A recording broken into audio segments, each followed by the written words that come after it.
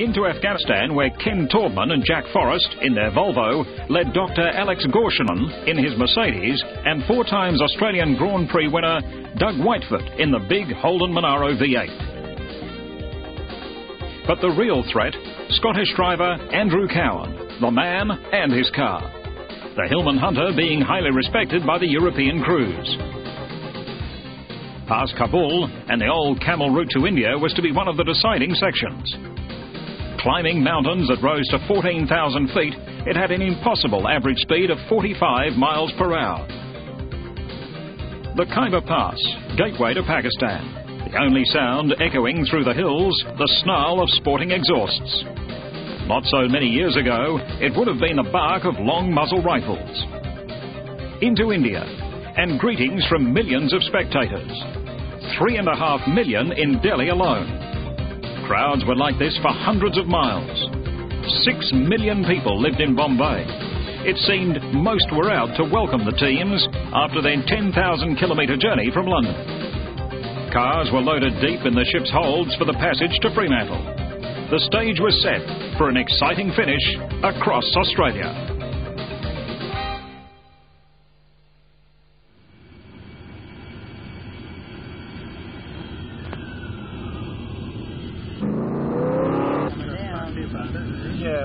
There's never been any rally in history that's gone for 30 days and had special stages every day. There's probably a third of the field that are really dinkum, and the other 2/3 are the guys going on a big adventure. Victor in the 2 previous marathons, Scotsman Andrew Cowan led the field away.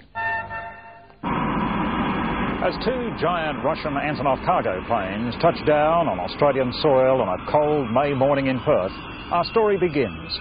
A story of adventure and of fun, of classic cars and the people that drive them, and a story of a land of extremes and some of the characters that live here.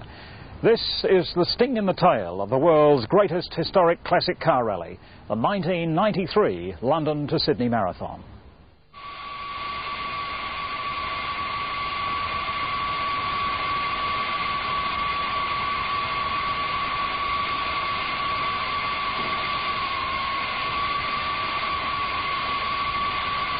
The 25th anniversary attracted 106 cars from 21 countries, including 25 of the original drivers, some in original cars, all pre-69. For those that had competed in the original event, the cars were marked with red numbers. The Antonovs, the world's largest cargo planes, were specially modified to carry 55 cars each. They'd flown from Bombay, leaving a horror run through India, extremely high temperatures, the dreaded Delhi Belly, an obstacle race with the local trucks road. But it was the end of the road and a life's dream for the rally's own Crocodile Dundee WA driver Ross Duncan. A real delight to have the winner of the 1968 event back here in the same motor car. The own Scottish farmer. He was to become the finest long-distance driver the world has ever known. He won the 1977 event in a Mercedes 280 SE, and for the 25th anniversary race returned to the totally rebuilt Hillman Hunter. He is, of course, Andrew Cowan. 80% of the competitive motoring of the total event will be in Australia. We've only done 20% of the competitive motoring, so you know, you can imagine what that's going to do to the cars that are running up front. There are a lot of the cars up front, in front of us in 25th position, that are not really well enough prepared for Australian conditions. Probably they just unfortunately don't know enough about them, and we know roughly what to expect, and we know the car's strong, and we think we should have a better chance. At Gloucester Park, the city gave Harry Firth a farewell befitting the country's leading driver. Cowan's roof was well laden for the long overland crossing, and the best placed Holden being the Ferguson Shivers car in 12th. One of original competitors that really need no introduction, driving a Ford Escort, legendary rally driver Roger Cross.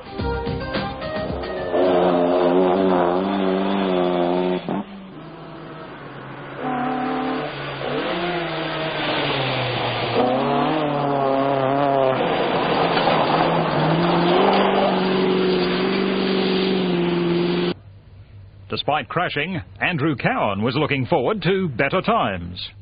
Tell me, what were conditions like? They were typical Australian rally roads, but difficult, narrow, sandy, a lot of blind brows with the road turning over them. You know, I'm surprised there weren't more accidents. In fact, I've no idea, to tell you the truth. I've no idea, but I expect it'll be more open today, but I think it's going to be quite rough again. For Barry Gardner's partner and daughter, Jill Diamond, the event is not the only challenge in her life. It certainly gives you a buzz, whereas when you do things as a one-off, like a parachute jump or short-circuit racing, I mean, you do 10 laps on the track, you get a real buzz. But this is 30 days of continual flowing adrenaline. It's really exciting.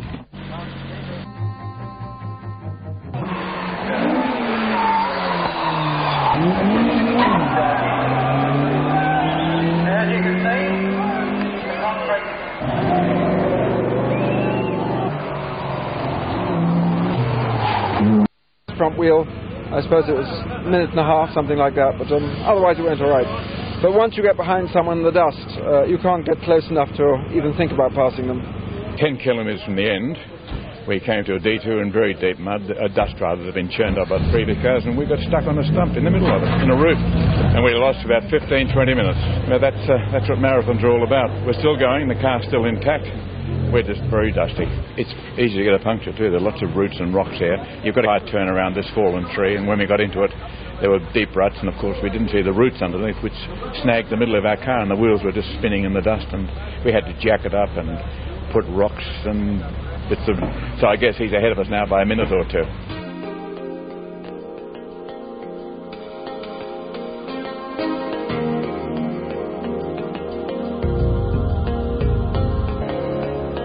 Extremely difficult. I mean, you really had to concentrate all the time. It was very, very easy to be tempted to go quickly. And in this forest here, with lots of stumps along the side of the road, and if you went quickly, just caught one of those stumps, you could have been out the rally. And one wheel. We had one tree, 2 wheels. And a fan belt. And, yes, and a clutch. And a clutch. Oh, you're in front. What's the impact? We're just replacing the screen that was lost last night. And I see you using the latest in tools. Yes, this is the latest service tool from British Leyland. Dessert spoon. A tiring trip across this vast plain, a trip that will take us into the night.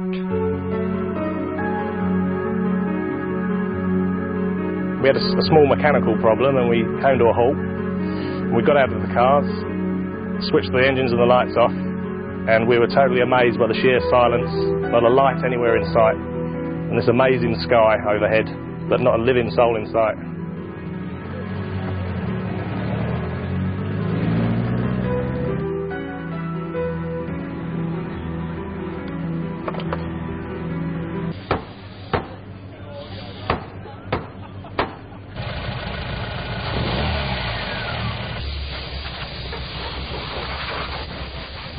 You know, I just washed it and I can't do a thing with it.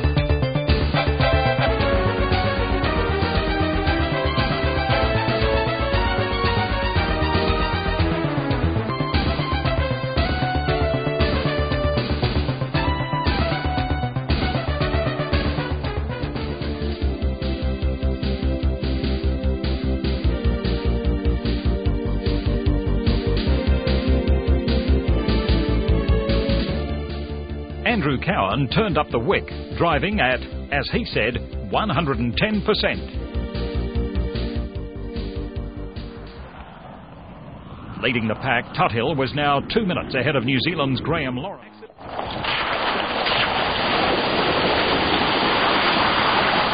Forward and come down right here, and I was a bit running.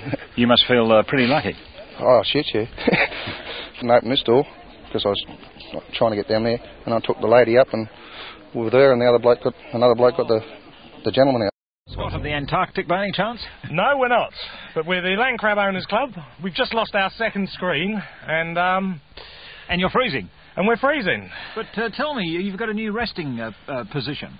Yes, it has. It's improved the ventilation on the car. It keeps the cokes cool from the bar, and you can keep the circulation flowing nicely. Now, do your windscreen wipers still work? Yes, the windscreen wipers are still good. We've got the wipers, and we also, when the pressure builds up, have the washers.